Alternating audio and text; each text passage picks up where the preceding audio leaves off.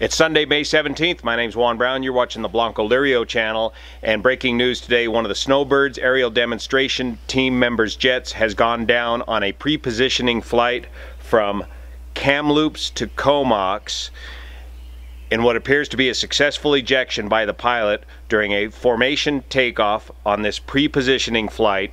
What appears to me, we've got video of the accident. We're going to go in the studio and review the video, and then we'll walk through the Snowbirds jet aircraft and show you around a little bit.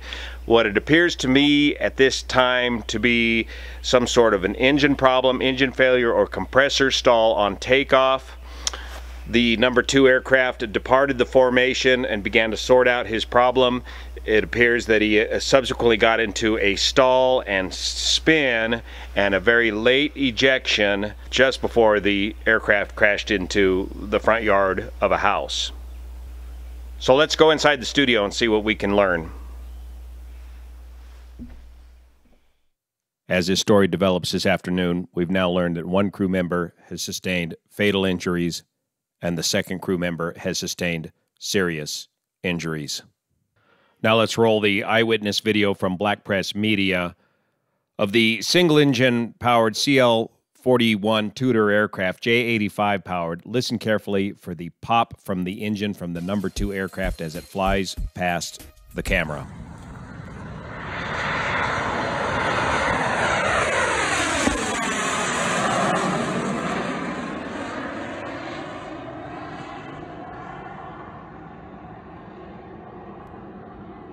Just a few jets hanging out.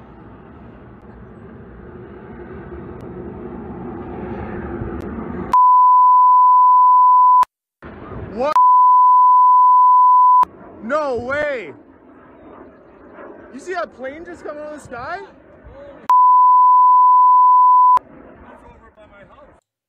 Now let's review the videotape again and see just how quick this situation develops. Again, we're looking at the number 2 aircraft in the formation. You'll hear the pop of the engine as the aircraft flies by the camera. Instinctively, the pilot immediately begins to exchange airspeed for altitude, climbing away from the formation, but the airspeed decays to the point where the aircraft stalls right about in there. The aircraft gets an entire single turn of a spin in before the crew members eject late into the envelope, right at the edge, the outer edge of the ejection envelope. I don't even see the parachutes if they even get a single swing of their parachutes before both crew members and the aircraft hit the ground. So we'll talk more about what I mean about out of the envelope ejection details in a minute here. But first, some background on the Snowbirds. I've been watching and enjoying the Snowbirds aerobatic jet demonstration team for years and years, myself primarily watching them up at the Reno National Championship air races as they perform throughout North America for many years. The Snowbirds fly the CL41 Tutor aircraft. It looks a lot like the T-37, the Cessna T-37 jet, but it's completely different. It's designed and built by Canadair, was designed and built in the 1960s. These aircraft were used as primary trainers in the Canadian Air Force all the way up through until the year 2000. The Snowbirds, of course, still use them for their jet demonstration team. The jet demonstration team consists of 11 aircraft, usually 9 aircraft in a formation with 2 spares. And that's what makes the Snowbirds jet demonstration team so unique and a great show to watch. Is it's by far the largest jet demonstration team, the largest number of aircraft in formation that you'll ever see on the air show circuit.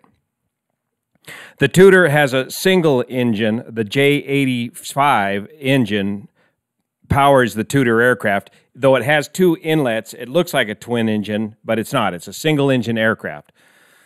The J85 is General Electric, very common jet engine used in the T-38s. Of course, in the T-38s, the J85 is outfitted with afterburners. In the Tutor jet, it does not have afterburners.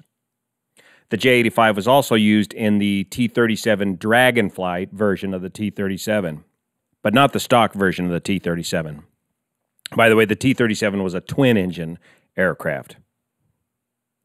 The Snowbirds Tutor aircraft are equipped with ejection seats. The aircraft is a side-by-side trainer jet like the T-37, originally designed to teach primary training and specifically spin training to pilots, because at the time, spin training was considered a very important part of training. By the way, the Snowbirds still do formation landings.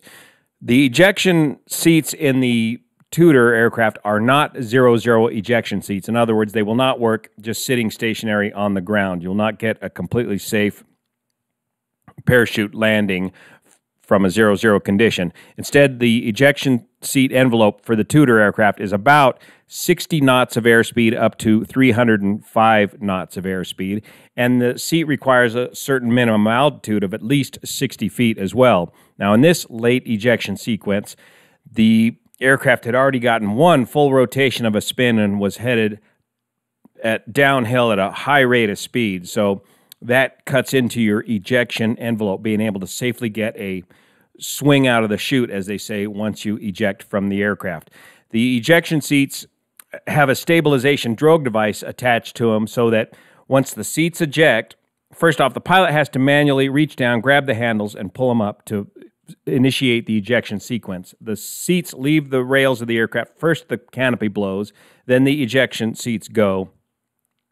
And then the drogue deploys, straightening out the seat, and then the seat man separator deploys. It's basically a webbed seat belt between you and the seat, and it pops you out of the seat. At the same time, that should automatically deploy your parachute. You don't need to manually reach over and deploy your parachute. It's connected to the seat belt system in such a way that it will automatically deploy the parachute once the seat man separation sequence begins, and then hopefully your parachute blossoms, and you, if at a low ejection, you might get what they call one swing in the chute before you hit the ground.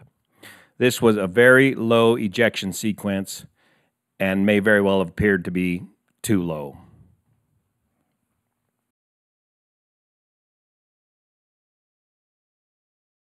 These Tutor aircraft are also equipped with a stall warning system. It's got a typical Cessna-style AOA switch on the leading edge of the aircraft, and that's coupled to a stick shaker, which shakes the stick, giving the pilot the feedback that he needs to realize that the aircraft is beginning to stall. In a fully configured landing configuration, the Tutor aircraft will stall as low as 65 to 70 knots. Now, these guys were in the takeoff configuration. They normally take off with half flaps.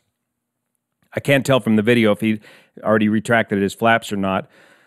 But nevertheless, you could see where, as he was climbing away from the lead aircraft, his airspeed was decaying rapidly, as I can only assume his engine was failing on him, and he stalled the aircraft pretty quickly.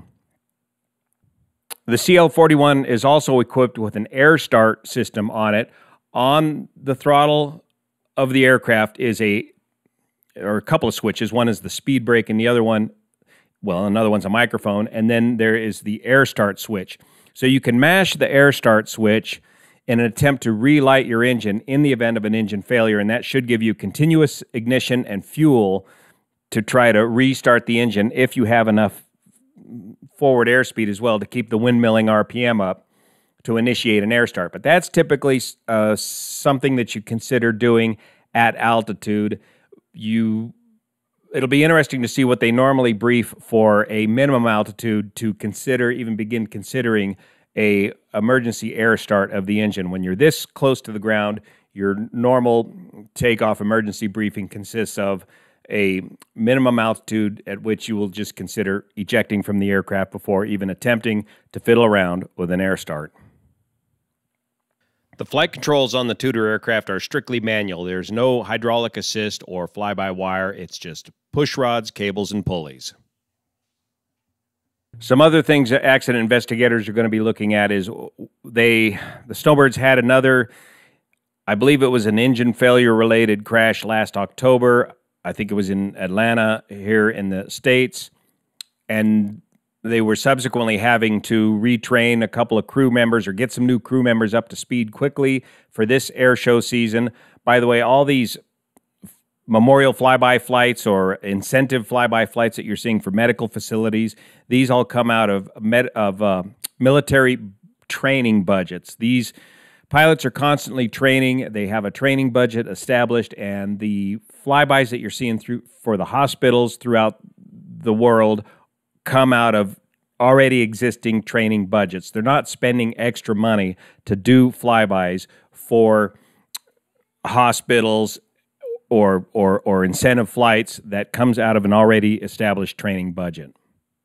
So those are some of the facts that we know at this time regarding this tragic Snowbird accident. I just hope and pray that the team gets it back together and continues to perform and thrill audiences throughout North America with their it's one of the most beautiful displays of formation flying that you can see when you eyewitness watch the Snowbird aerial demonstration team. There's some great links to some great videos. I'll post them down below. We'll see you here. Thanks again for your support.